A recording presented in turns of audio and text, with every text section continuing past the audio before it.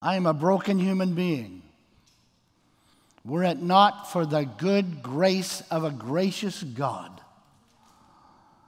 I would be on a never-ending downward spiral to spiritual oblivion.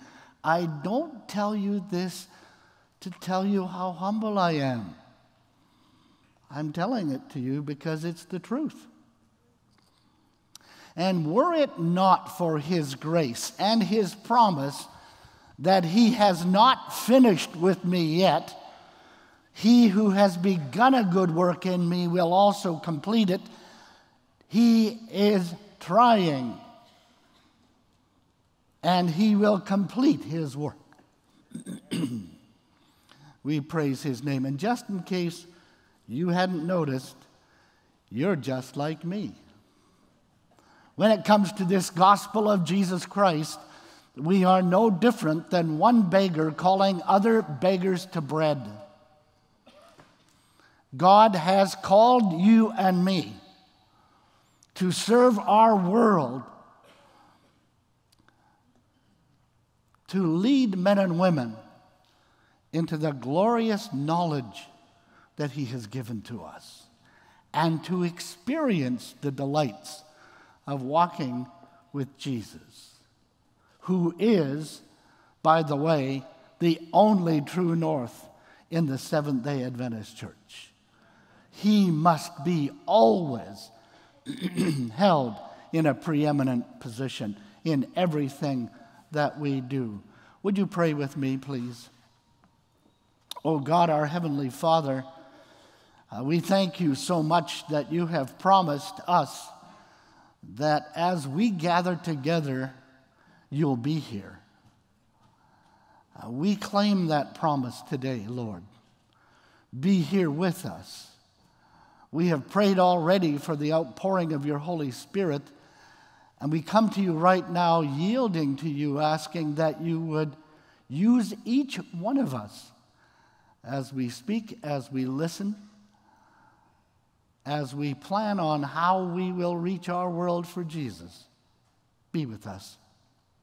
In His precious name, amen.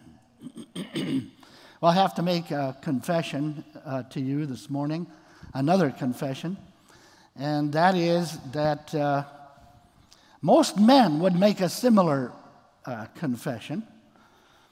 When I was young, I lived with my mother, 2 sisters, and a father, but on Friday night,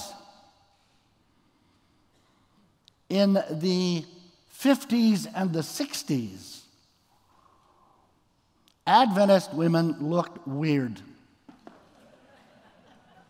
Now, you ladies, you can get angry at me, but anybody who walks around the house like this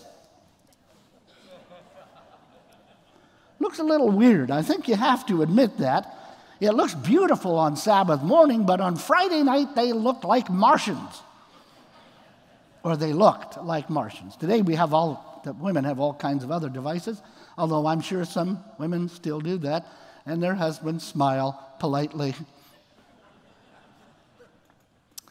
Well, you know, when I was a younger person, much younger person, about 13 years of age, I decided one Friday night to escape the madness at home and go to a dance.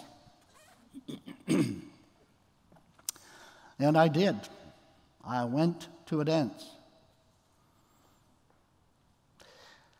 I was dancing or trying to dance with a girl. Now, the dance hall, let me tell you first, the dance hall was up a flight of stairs. And, you know, so you had to walk up to get there. So I'm dancing with this girl, and I am standing directly in front of, or I'm looking right out the rear door of the dance hall. And then I saw them.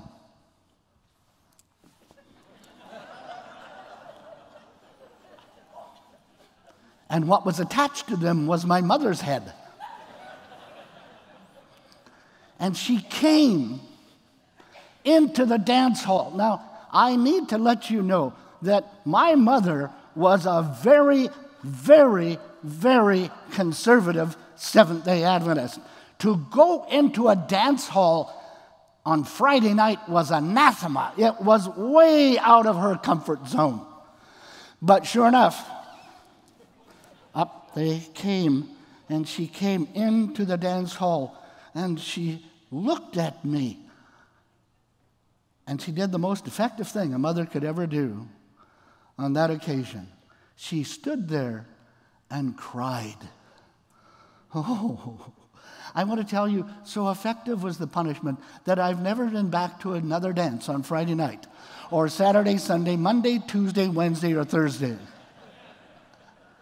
This woman went way out of her comfort zone to call her son home, to tell me that I was in the wrong place.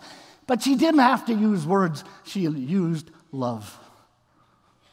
Now, I asked the question to begin with today because we want to look at this carefully. I asked the question, just how far will God go to reach you, your loved ones, the people in your community? How far will God go? And in order to answer this question, I want a self-description. I don't want to hear what others say. I want to hear what God says about it. So I turn your attention to Luke chapter 15. If you have a Bible, turn there with me, if you will. But it begins this way. Now, the tax collectors and sinners were all gathering around to hear Jesus, but the Pharisees and the teachers of the law, and I love this word, muttered. This man welcomes sinners and eats with them. And then Jesus told them this parable. Suppose one of you has 100 sheep and loses one of them. Doesn't he leave the 99 and in the open country and go after the lost sheep until he finds it? And when he finds it, he joyfully puts it on his shoulders and goes home. Then he calls his friends and neighbors together and says, "Rejoice with me, I have found the lost sheep." I tell you, Jesus said, that in the same way there will be more rejoicing in heaven over one sinner who repents than over 99 righteous persons who do not need to repent. And we might insert there, who do not think they need to repent. And Jesus goes on, or suppose a woman had 10 silver coins and loses one. Doesn't she light the lamp, sweep the house, and search carefully until she finds it? And when she finds it, she calls her friends and neighbors together and says, "Rejoice with me, I have found my lost coin." In the same way, I tell you, there is rejoicing in the presence of the angels of God over one sinner who repents. And then Jesus moves on to tell that precious story that we are also familiar with, the story of the son who left home, the prodigal. "Give me what is mine and let me go." And the father did. I just want to tell you that the father in this story is much more generous than me. I didn't have anything to give, but the reality is that he went away. And while he was still a long way off, the Bible says, at the end of this sojourn, the father saw him as he was coming home and was filled with compassion for him. He ran to his son, threw his arms around him, and kissed him and said, "Bring the fatted gluten."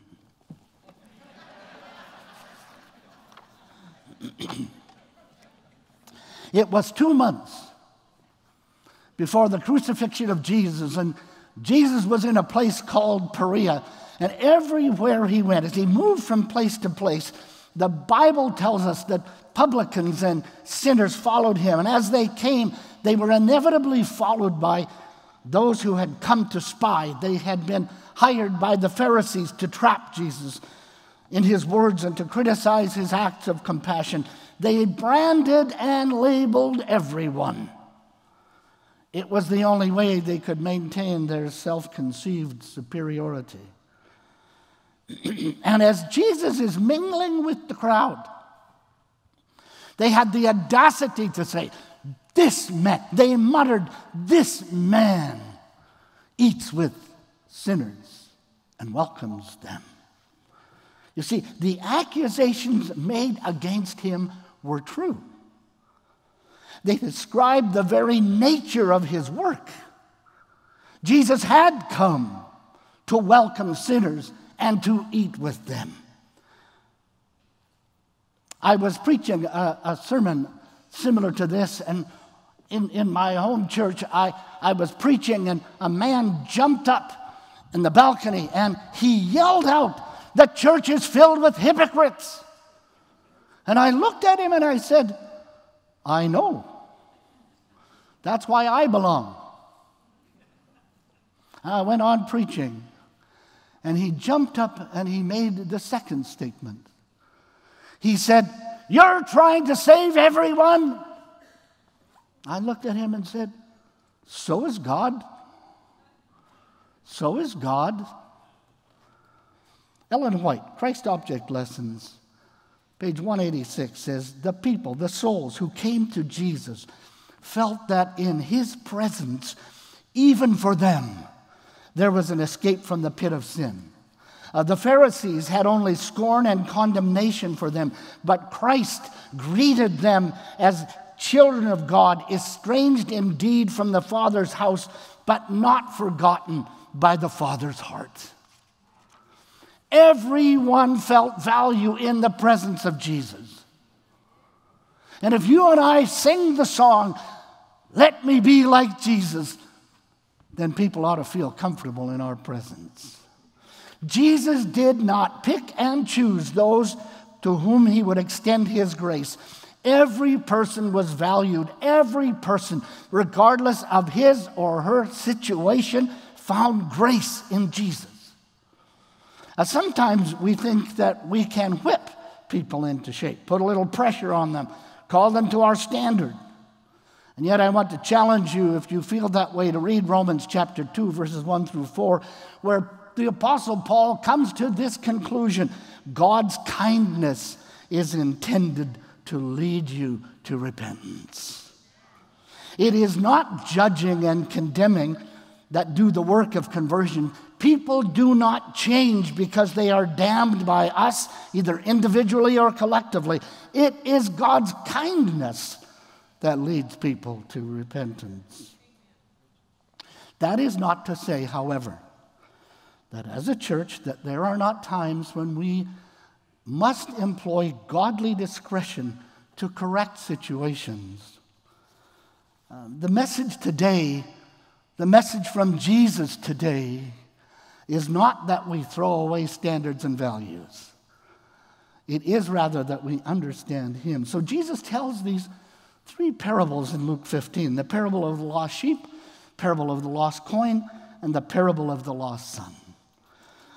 These parables demonstrate three specific kinds of human brokenness, of human lostness, if you will. The lost sheep represents those who are lost and don't know it. The lost coin represents those who are alienated from God right at home. And the lost son represents those who have dismissed God, who have walked away from him. My second observation is that in each of these stories, God is portrayed differently. And you know that. In the parable of the lost sheep, God portrays himself as the good shepherd. In the parable of the lost coin, God portrays himself as a woman who sweeps. In the parable of the lost son, God portrays himself as the father who waits and then embraces. However, there is a commonality to these stories, because in all three of these stories, the joy and the generosity of the great seeker, the great searcher, is unbounded when he comes to help the hurting and the wounded of life. You see, friends, we often attempt to put God into an intellectual box that we have devised. Sometimes we do that based on the experiences that we've had in our own life. But I want to tell you, when we move into the territory of Luke chapter 15, we are talking about the self-description of the omnipotent, omniscient, omnipresent, immutable, and infinitely unchangeable God. He describes himself here. This is not some kind of Jackson substandard revised version. This is God telling us who he really is. You see, the parables demonstrate the character of God lived out within the context of human brokenness. The character of God moving into the lives of broken people like you and me. How far will God go?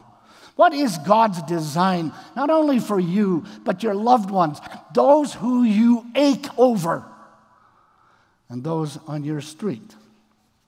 Romans chapter 5, verse 8, we repeat again, but God commends his love toward us in that while we were yet sinners, Christ died for us.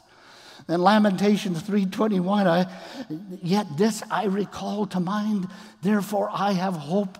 It is of the Lord's mercies that we are not consumed, for his compassions fail not. They are new every Sunday. Y'all aren't quite awake. Every morning, great is your faithfulness. And then if God is for us, Romans chapter 8, verse 31, if God is for us, who can be against us? He who did not spare his son, but gave him up for us all, how will he not also, along with him, graciously give us all things? You see, what God has promised to you and me is the gift of his son in our daily life, and then all other spiritual things that we require. We serve a gracious and generous God. I love this statement, all the paternal love which has come down from generation to generation through the channel of human hearts, all the springs of tenderness which have opened in the souls of men are but as a tiny rill compared to the boundless ocean, when compared with the infinite and exhaustless love of God. So Jesus tells 3 stories. He tells the story of the lost sheep, the person who is lost and doesn't know it, and the great seeker, the shepherd, goes out in search. I was at a potluck one Sabbath afternoon, and as I was sitting next to a gentleman, and I used to call him a kindly old gentleman, but I'm almost as old as he was then now, so I can't call him that anymore, but I will call him that. He was a very kindly, elderly gentleman, and I was sitting next to him. And as I was sitting there, we had exchanged pleasantries, but soon the pastor walked by, and he said to this gentleman, "Robert, why don't you tell your story, give your testimony to Pastor Dan?" And he looked at me and said, "Would you like to hear my story?" And I said, "I'd love to hear your story." And he proceeded. Now I want you to know that as he proceeded, there was no chest beating. There was no braggadocio. This was the testimony of a transformed person. He said, when I was 16 years of age, I went into a drugstore with a gun, and I held up the drugstore. They caught me a half an hour later. I wasn't a very good robber. They caught me a half an hour later, put me in jail, took me to court, sentenced me to 2 years in adult jail. They actually pushed me up to adult court because of the severity of the crime. I didn't hurt anybody, but I went to prison. And in prison, in 2 years, I made a vow, a solemn vow. He said, my vow was that when I got out, I would find the judge that sentenced me and I would kill him. And he looked at me with sad eyes and he said, and when I got out, I did. I murdered the judge in cold blood, took his wife and his daughter, kidnapped them, went across the line into the United States, got as far as the Oregon-California border. I was apprehended and brought back to Canada and went in front of another judge who sentenced me to life in prison without parole. Why would God waste his time on that? He went on in his story to say, I went to jail, and when I went to jail or went to prison, he said, the only way I knew then was to defend myself, to be violent. And one day in the course of a fight, I put a knife in another man and killed him too. Now I'm beginning to wonder, why am I sitting here? I will agree with everything he says. He said, I was the most desperate, alone, horrible person. Then entered, now I don't like to call him this, but it seems like a crazy Seventh-day Adventist. He had studied the story, he'd read the story of Robert. And he decided that he would go and try to appeal to Robert. You know, friends, we get ideas. Sometimes there are ideas, but there are ideas that God puts in your head and mine. They are for divine appointments. We can so easily slough them off. But when we are impressed, we need to follow through with the impression. Asking God to help us. And so this Seventh-day Adventist got the clearance to actually go into a maximum security penitentiary and talk to Robert. Excuse me. He got the permission. He went in and he said, the first time I came in, they ushered me to his cell. And, you know, he said, I hadn't had any training. I hadn't had any background. I was just moved. I was moved to go see Robert. So he said, I stood outside his cell and I said to him, Robert, God loves you, and so do I. There was the speech. It did not take a seminary degree to give him the ability to say that, but he was led by God. Robert, God loves you, and so do I. And Robert told me in those days I had a very big retinue of curse words, and I shared every one of them with him. The man went away, but he kept coming back. Christ will never abandon the soul for whom he has died. You know, some of you sit here today, you're aching because of your children. A child, a daughter, a son, a brother, a father, a mother, whoever. You ache because of it. God doesn't give up. God doesn't give up. Neither did this Seventh-day Adventist layperson. He kept going back and back and back and back. And every time he would go back, he would say the same to Robert. And this went on for quite some time until ultimately, eventually, there was a breakthrough. You see, Robert was living in quiet desperation. He had murdered 2 men. He was hated in the prison, and he hated the prison. And so he had made a decision that he would commit suicide by toothbrush. How do you do that? he took his toothbrush and rubbed it against the cinder block in his cell to make a very finely honed, sharp knife. His plan was, as he was in solitary confinement, to wait till when the guard came and fed him in the morning, he would grab the guard by the throat and slit his throat. Then the people on the gangplank who were loaded with weapons would blow him away. That was his plan. That's how desperate some people get. Why should God waste his time on someone who has murdered two of his creatures? Why would God do that?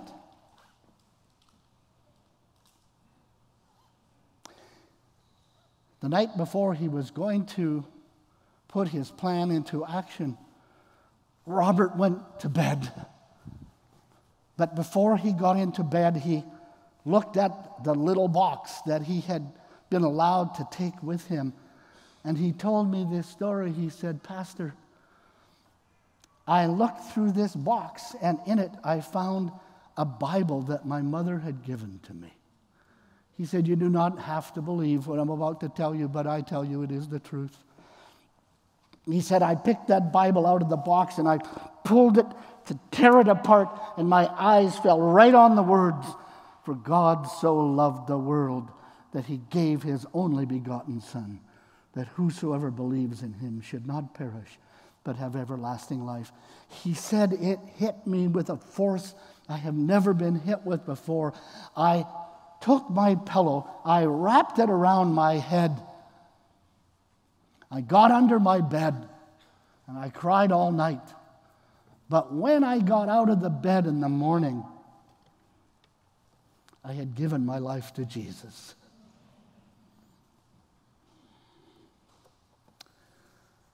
Well, our Seventh-day Adventist layperson kept visiting with him, gave him Bible studies, and they eventually baptized Robert.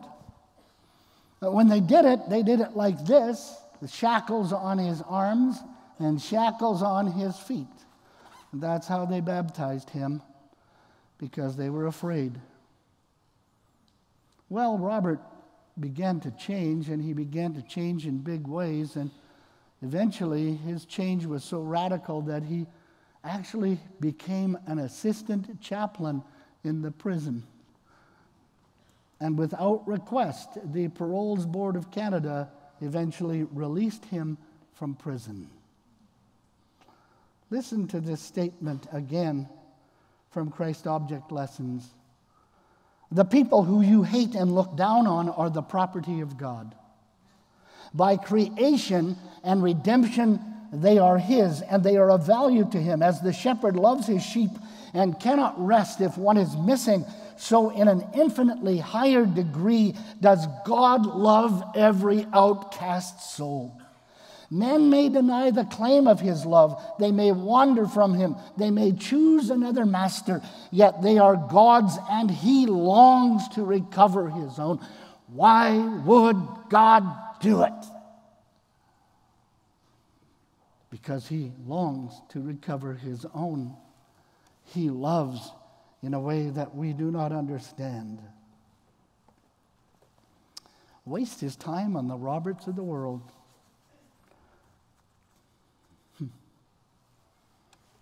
Parable number 2, the lost coin. God portrays himself as a woman who sweeps. For all who have a little problem with the activity of women, this really says that God can move and does move through all people. Through all people. The lost coin. Here is a woman who sweeps until she finds a valued object, a coin. Now, if this was a woman today who had to sweep to find a coin in the floor, there's a whole other series of problems that we would have to talk about. But we're talking about a home in the ancient Near East, a home that was often a dirt floor. So it would be easy for a coin to be lost in the dust. as people shuffled around in the house. She lost a coin. She did not give up until she found the coin. The coin is a symbol of those people who are lost right at home. Again, it may be a son, a daughter, a husband, a wife, a mother-in-law, father-in-law, who knows? Every one of us has a story. Every one of us has a heartache over someone in the family who right at home may be lost. As a matter of fact, it may be right in the church that people attend but are lost, alienated from God. Well, you know, Canadians do love hockey. You understand that, right? We actually think it's a ripoff when the Stanley Cup is played in the United States and there's no teams from Canada playing. You don't have to be angry about me for that because most of you don't care. But when I was 3 years of age, I started skating. And I didn't start in indoor skating rinks. It was outdoor, and we played in all kinds of weather. But, you know, one night my mother was visiting us, and it was always a good thing to have Mom come and visit. She was a wonderful Christian woman, and how I long to see her when Jesus comes. But she came, and she was in our house, and she said to my son and I, if you two would like to go to a hockey game, I'll pay. Well, that sounded like a good deal. There was no hockey game in our town, but there was a community close by where there was a hockey game. And so we said, great. And we jumped in the car and we went. And my son and I went to watch hockey. My mother brought her knitting. It was a wonderful game. Now, here's the second part of this story. At that time, I had been called to a congregation that had disfellowshipped 12 people. I guess it was quite a while ago before I got there. They had disfellowshipped 12 people because they were trying to get ready for Jesus to come. Their words, not mine. They were trying to purge the church from the unwanted elements. So they threw people out of the church. And they threw them out for going to hockey games, which was an anti-Canadian function. I'm not sure. It shouldn't have gone before law as treason, but they threw people out for that cause. They threw people out. They threw a person out because she wore slacks in her orchard. Because the Bible says a woman must not wear that which pertaineth to a man.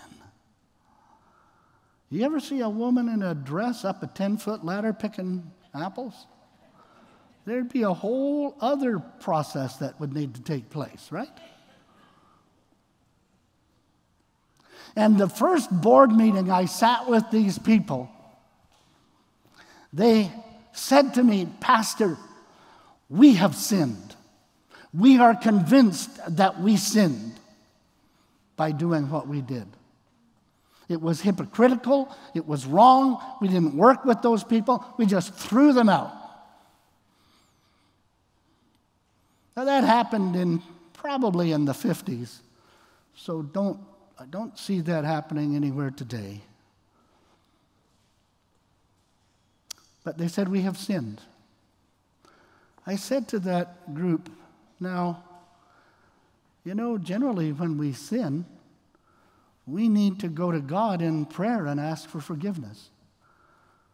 So why don't we do that? You know, friends, it is true that congregations can sin. They can blow it, make mistakes. And conferences can blow it and make mistakes. And unions can blow it and make mistakes. And divisions can blow it and make mistakes. And I'm not going any farther than that. We have sinned. So I said, let's pray and ask God for forgiveness. And we got on our knees and we asked God to forgive the congregation for the hypocritical actions that had been taken. Sometimes there is need for church discipline. I am not denying that at all. Don't misunderstand me. But this was straight out Pharisaical hypocrisy, and they knew it. We asked God, forgive us. When we got up off of our knees, I made a pledge to them. I said, I will try to find those 12 people and invite them to come home. I want to tell you, friends, it's far easier to drive people out of the church than it is to bring them back. But in this story of Jesus, the woman searches. She sweeps in the dirt. So I looked and looked, but I could not. I found one, and I talked to him, but he was very unconvinced that he would ever come back to the church. So we're sitting in my living room, and my mother makes this wonderful invitation, this wonderful proposal. Let's go to a hockey game. We jump in the car. We go to the hockey game. She takes her knitting, and it's a good game. Except about halfway through the second period, the referee makes an absolutely atrocious call. And I jumped to my feet, and I yelled at the top of my lungs, "You bonehead!" This is not Christian. As I sat down, the man next to me said to me, "You know, you were right in that call. You were right in what you said. That was the dumbest thing I've ever seen." And then he looked into my eyes and said, "You're not from our town, are you?" And I said, No, we live down the hill." And he said, "Well, what do you do?"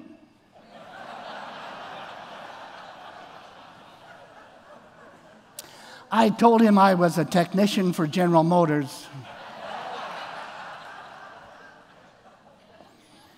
I said to him, "I'm a pastor, and what I just did, I cannot defend. It was not right. It was not Christian, and I'm sorry you had to hear it and the people around."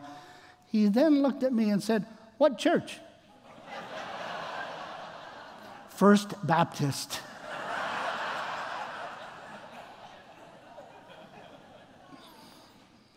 I had to tell him I'm a Seventh-day Adventist, and he all of a sudden changed his countenance, and he pulled away from me, and he said, "Well, if you're a Seventh-day Adventist preacher, what are you doing at this hockey game? I was kicked out of your church for going to hockey games." You know, I pulled close to him and I said, "You know, what I did was wrong, but I want you to know, friend, this is a divine appointment. I have been looking for you. And I've come to ask your forgiveness on behalf of the Seventh-day Adventist Church. What was done to you was wrong. And I have a request. Will you come home? We want you to come home." And he did. It was wonderful. He became a deacon. He was a part of the church family again. I was in that church 2 times, by the way. I pastored for 3.5 years one time, and then about 10 years later, I went back for another 3.5. I used to tell people that was the period of papal persecution, and I did it twice to that congregation. The first time around, he found his life in Jesus. When I went back the second time, I buried him. But when he died in Jesus.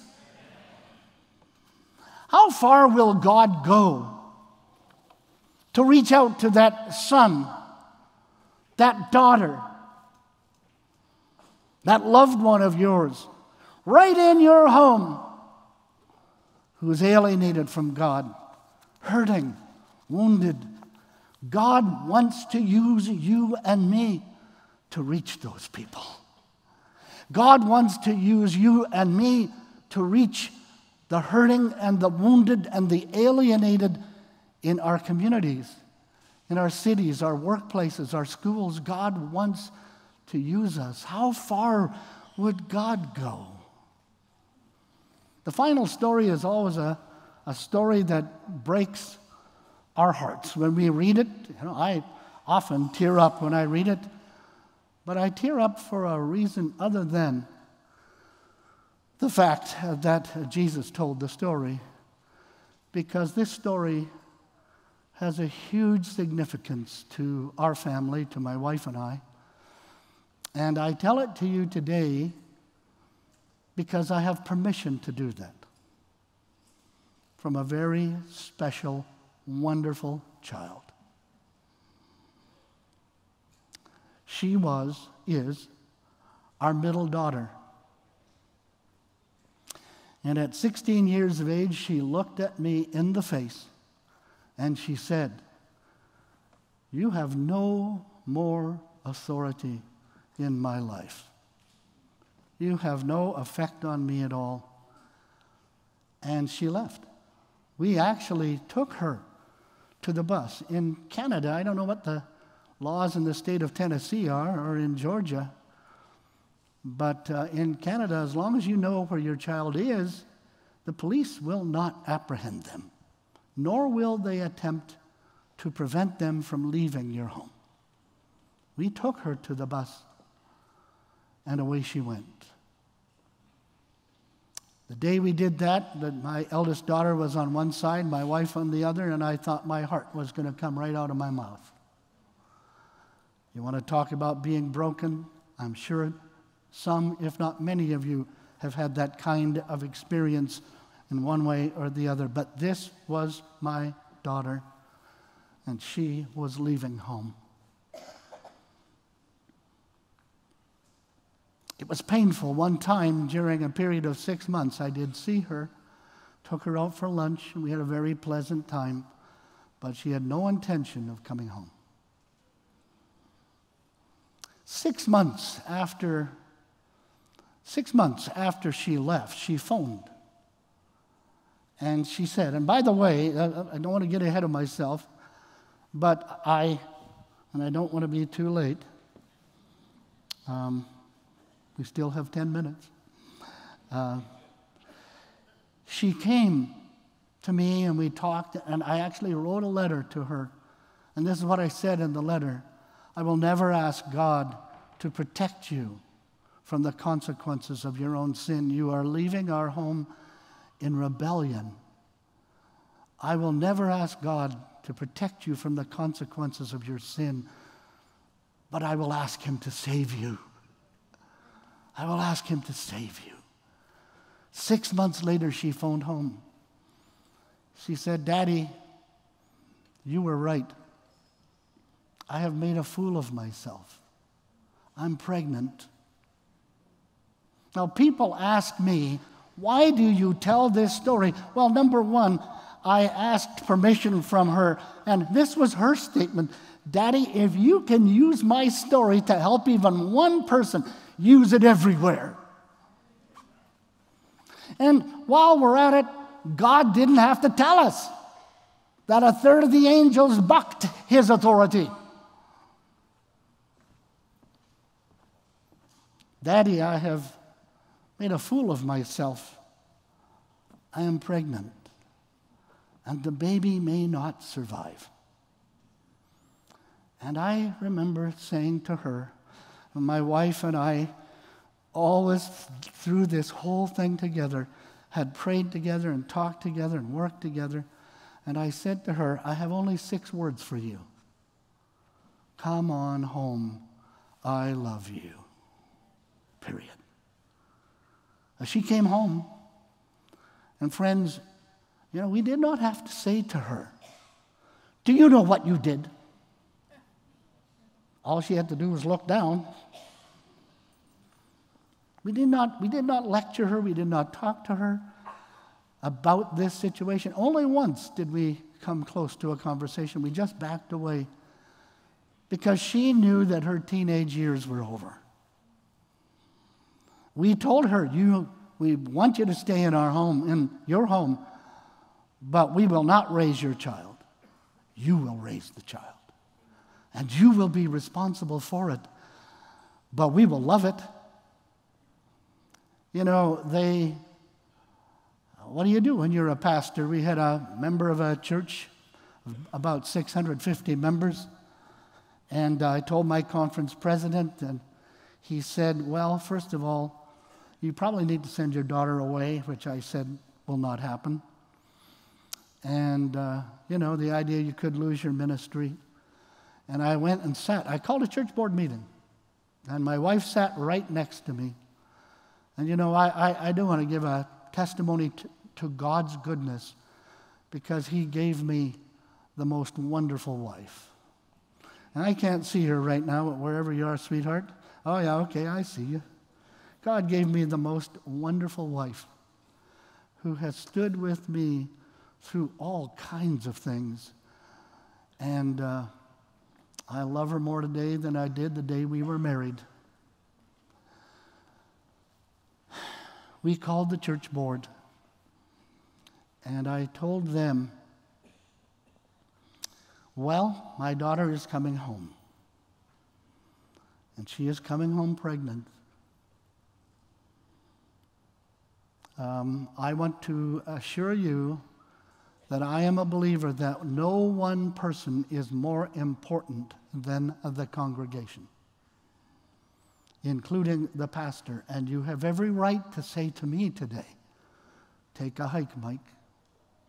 Just give me some time so that I can find another place, another job, or whatever, because I like to eat.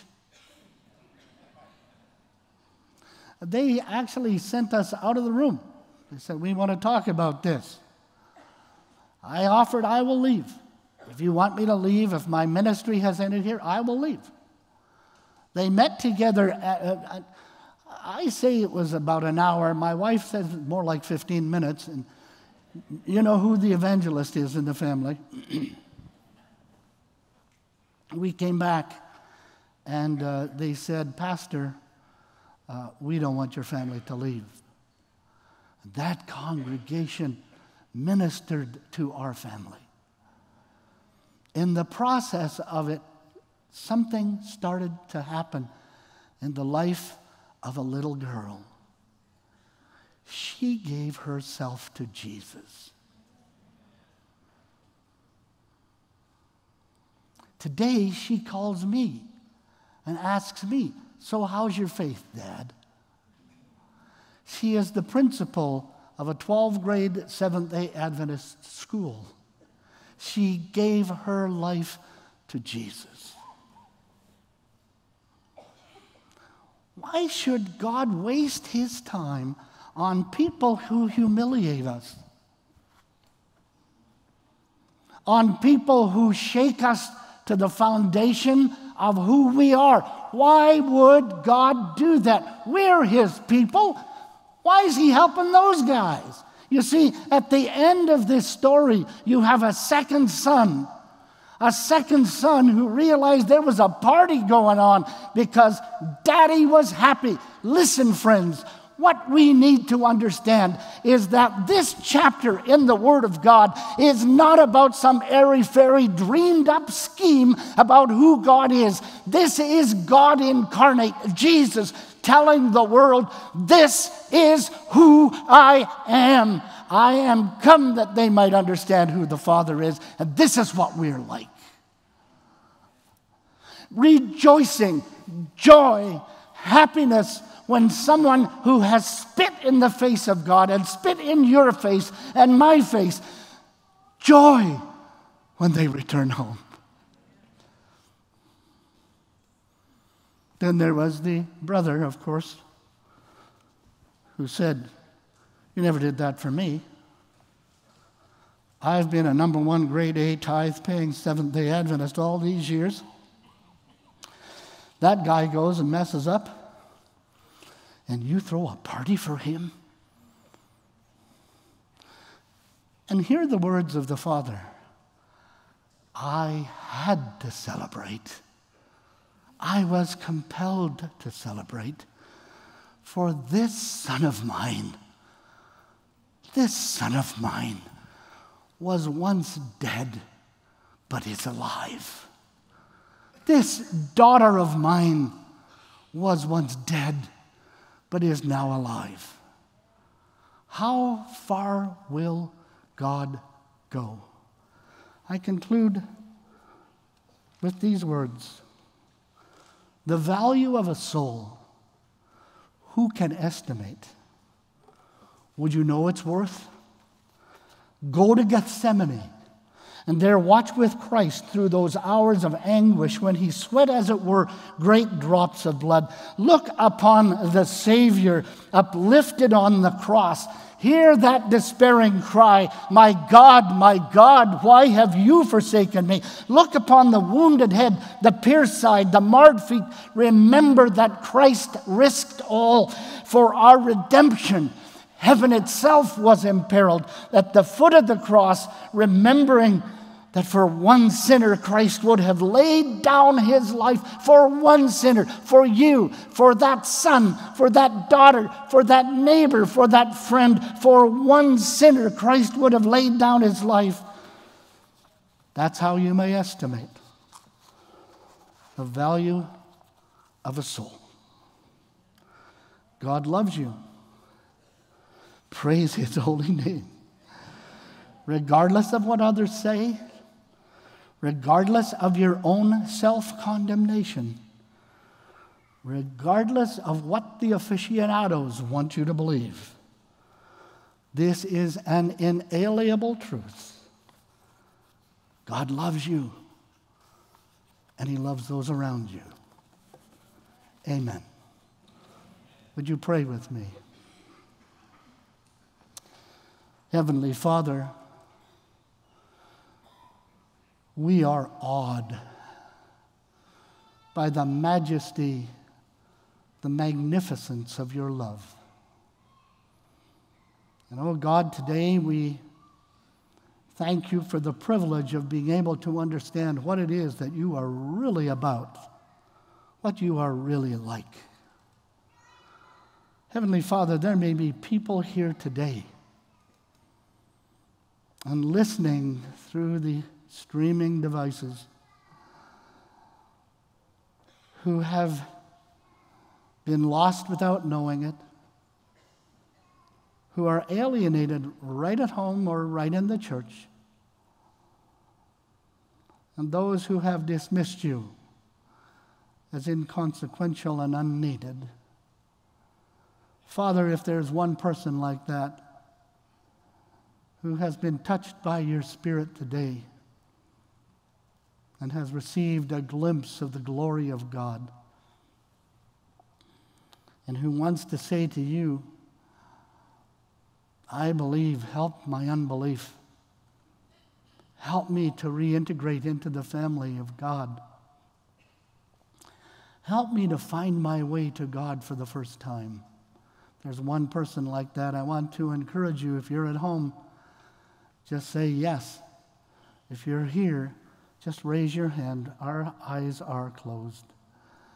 And Heavenly Father, please bless each person. And we will give you the grace, and the praise rather, for your grace. And pray in Jesus' name, amen.